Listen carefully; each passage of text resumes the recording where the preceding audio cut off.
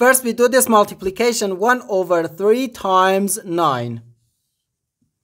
3 divided by 3 gives us 1, and the 9 divided by 3 gives us 3. So here we have just 3. And 3 divided by 3 equals 1. But this answer is not correct, because according to the order of operations, multiplication and division have equal priority, and we have to work from left to right.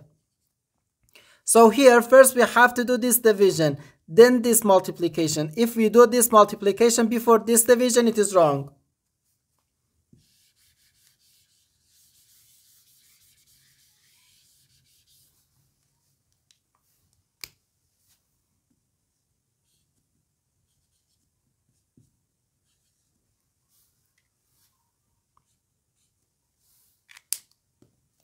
So first this division, 3 divided by 1 over 3.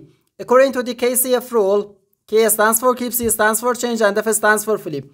We can write keep the first fraction, change division to multiplication, and flip the second fraction. And here we have times 9. 3 times 3 gives us 9, and 9 times 9 is just 81. And this is our final answer to this problem. The correct answer is 81.